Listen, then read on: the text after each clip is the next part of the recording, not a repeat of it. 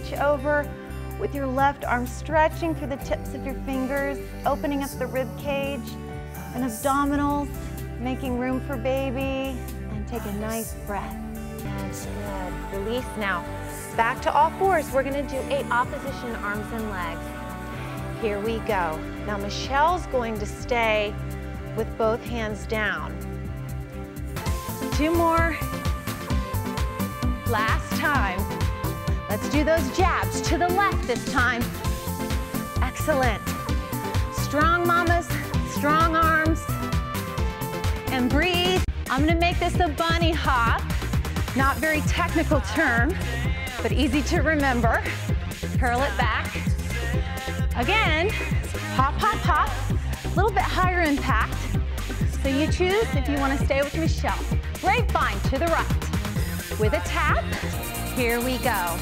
Mambo and feet together. So this is your very low impact option. Michelle's gonna stick with this. Here come Marcy and I with a little bit of a movement and travel. We're gonna mambo, chasse, and again. Marcy and I are gonna support ourselves on the chair. You're gonna bring your weight back towards your hip. Hold it here, try to think about the shoulder. Here we go.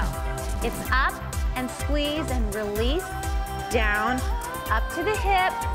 Keep it far away from the belly. So this keeps the circulation going in our feet, which is really important for us when we're pregnant. But if this is uncomfortable, just stick with the squats. 2, 1, and back to reverse curls for singles 2 times.